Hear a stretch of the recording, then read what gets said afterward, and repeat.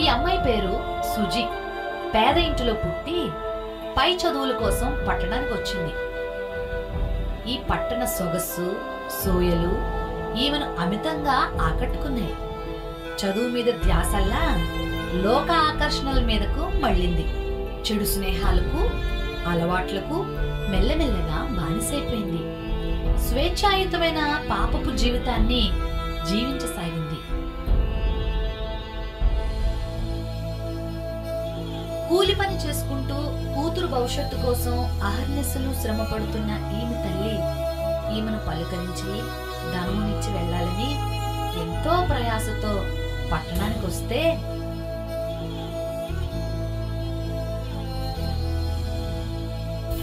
అమ్మా సుజీ, ఏయ్ ఎవరు నువ్వు? అలా అంటున్నావేంటమ్మా? నేనెవరినో నీకు తెలీదా? నువ్వు ఎలా ఉండవని చూసిపోదామని వచ్చానమ్మా. ఇక డబ్బులు ఇక. సర్లే, అవి ఇచ్చి ఇక వెళ్ళు. ఏ సుజీ, ఎవరే ఈవిడ ఇలా ఉంది? ఈమెనా? నా పని మనిషి లేవే. అమ్మా సుజీ, ఎంత మాట అన్నావమ్మా. రెక్కలు ముక్కలు చేసుకొని నా సంతోషాన్ని పక్కన పెట్టి కష్టపడుతుంటే నన్ను నీ తల్లిగా చెప్పుకోవటానికి సిగ్గుగా ఉందమ్మా.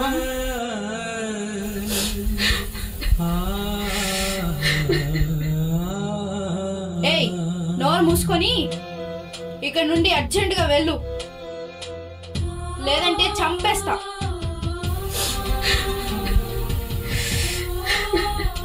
పోవే పో.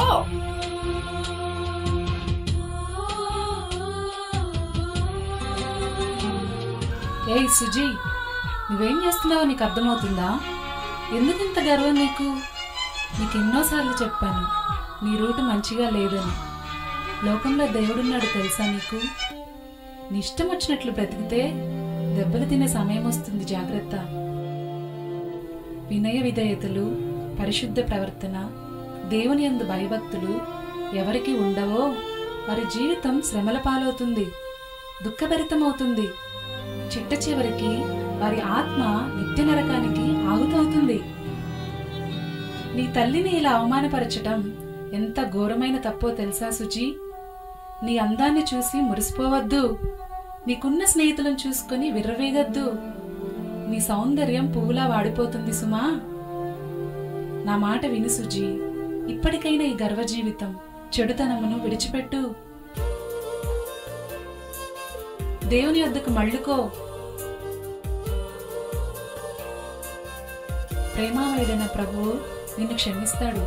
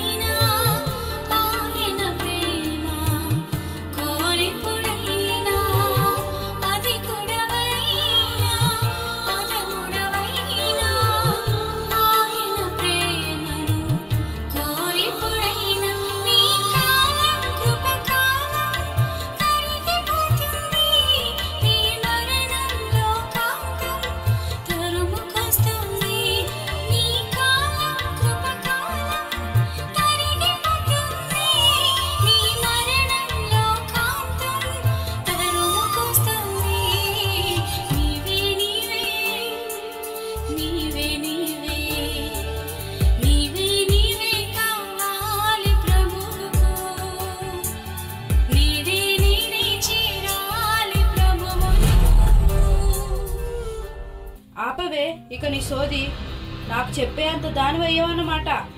నా కాలు గోరుకు కూడా పనికిరాని దానివే నువ్వు. చూసుకున్నావా నీ ముఖం ఎప్పుడైనా అద్దంలో? వెర్రి దద్దమ్మ. లోకంలో ఉన్న ఆనందం అంతా తెలియని పిచ్చిదానివే నువ్వు. నా అందాన్ని చూసి, నాకున్న ఫాలోయింగ్ని చూసి కుళ్ళుకుంటున్నావు కదా. వయస్సు బలము ఉన్నంత వరకే కదే ఈ లోకంలో ఎంజాయ్ చేయాలి. ఆ తర్వాత ఆలోచిస్తాలే నీ దేవుని గురించి. చెప్పింది చాలు, ఇక వెళ్ళు. అనవసరంగా నా టైం వేస్ట్ చేయకు. సినిమా టైం అవుతుంది, నా కొరకు వెయిట్ చేస్తున్నాడు. నీ పని నువ్వు చూసుకో. మరలా నా జోలికి వచ్చావంటే బాగోదు. వస్తా. హే నన్ను వదిలే. ఇలా తన జీవితాన్ని తనకిష్టం వచ్చినట్లు మలుచుకొని అపవాదికి దొరికిపోయింది సుజి. కించిత్తు కూడా దేవుని భయం లేకుండా సినిమాలు, షికార్లు, చెడు సాంగత్యాలు చేస్తూ ఎంత మధురమైన జీవితాన్ని ఆస్వాదిస్తున్నాను అనుకుంటున్న సందర్భంలో అకస్మాత్తుగా అపవాది ఆ ఆనందాన్నంతటినీ కనుమరుగు చేసేశాడు.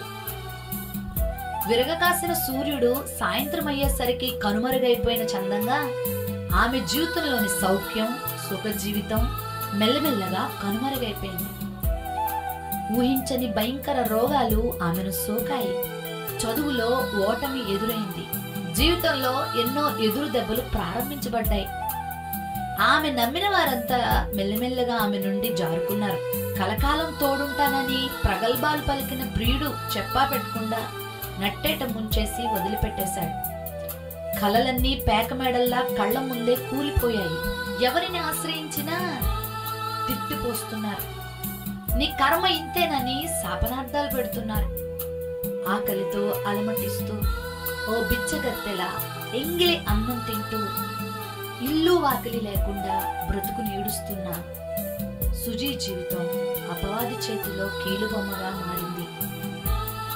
దేవునిని, దేవుని వాక్యాన్ని త్రోసేసిన సుజీ జీవిత పరిస్థితి ఎంతో దయనీయమైపోయింది. అపవాది సుజీ మీద వాడి చివరి బాణాన్ని కూడా ప్రయోగించసాగాడు.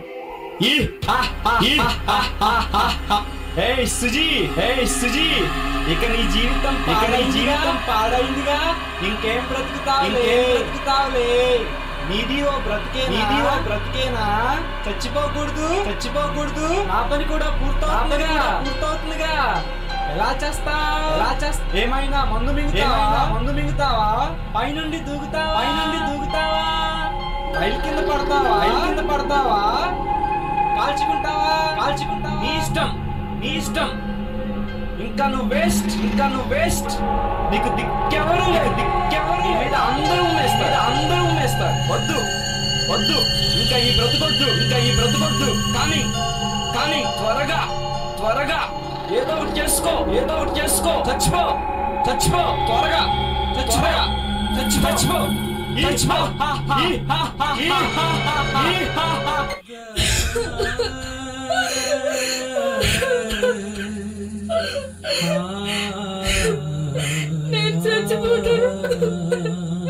నేను చచ్చిపోవాలి. ఎన్నిసార్లు నేను గర్తించినా నేను వినలేదు. నన్ను బ్రతికించే వాళ్ళు ఎవరు లేరు. నన్ను రక్షించేవారు లేరా?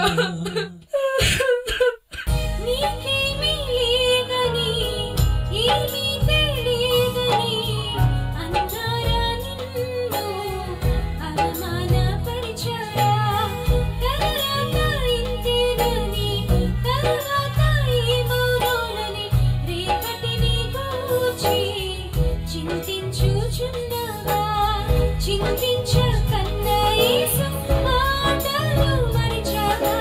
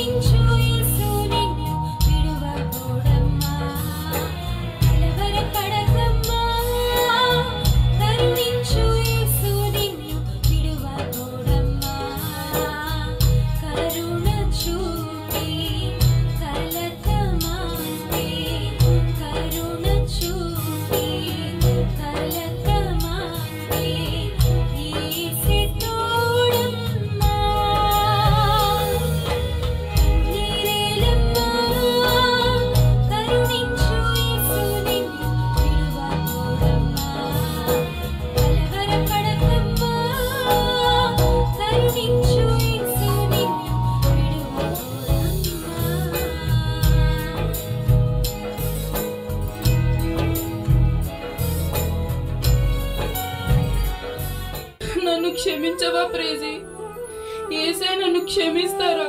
నన్ను కరుణిస్తారా? నా తప్పు నాకు తెలిసింది ప్రేజీ. ఇప్పుడు నాకు ఆ యేసయ్యే దిక్కు. ప్రేజీ నా కోసం ప్రార్థన చేయి ప్రేజీ, ప్లీజ్ ప్రేజీ. తప్పకుండా సుజీ, పశ్చాత్తాపంతో తప్పు తెలుసుకుని పాపము మాని ఆయన వద్దకు వచ్చిన వారిని యేసుక్రీస్తు త్రోసివేయరు. నిన్ను తప్పకుండా తన ఒడిలో చేర్చుకుంటాడు. మోకరించి తండ్రిని వేడుకుందామా? దేవునికి దూరమై బాధల పాలైనను పరమతండ్రి యొక్క ప్రేమ జ్వాలలు మానవుల కొరకు ఇంకా రగులుతూనే ఉన్నాయి. జీవితపు చివరాంకంలో కూడా ప్రభు ప్రేమ సుజీని వెంటాడుతూనే ఉంది. పశ్చాత్తాపంతో పాపములు ఒప్పుకొని క్షమాపణ పొంది నూతనమైన జీవితాన్ని అనుభవించింది. ఎంతో తృప్తి, ధైర్యం, సంతోషం ఆమె హృదయాన్ని నింపేశాయి. యేసుక్రీస్తు ప్రేమను పొందిన జీవితం ఇంత మధురంగా ఉంటుందా అంటూ సుజీ ఆనందించసాగింది. పాపపు కట్లు తెగిపోయాయి, రోగం కనుమరుగైపోయింది. ఆశావాద దృక్పథంతో జీవితం గడువసాగింది. మధురమైన ప్రేమామృతాన్ని అందించి మానవాళి రక్షణ కొరకే మరణించి మృత్యుంజయుడ మహాత్ముడైన యేసుక్రీస్తు యొక్క పదిలమైన హస్తాల్లో ఒదిగిపోయిన సుజీ జీవితం ఇదిగో ఇలా ఉషోదయ కాంతులు విరజిమ్మాయి. ఉజ్వల భవిష్యత్తును అందుకొని ఉన్నత శిఖరాలు చేరుకొని ఊహించని అద్భుతమైన మేలులు పొందుకొని విజయోత్సాహంతో ఊరేగించే ప్రభువులో ఊరట పొందసాగింది.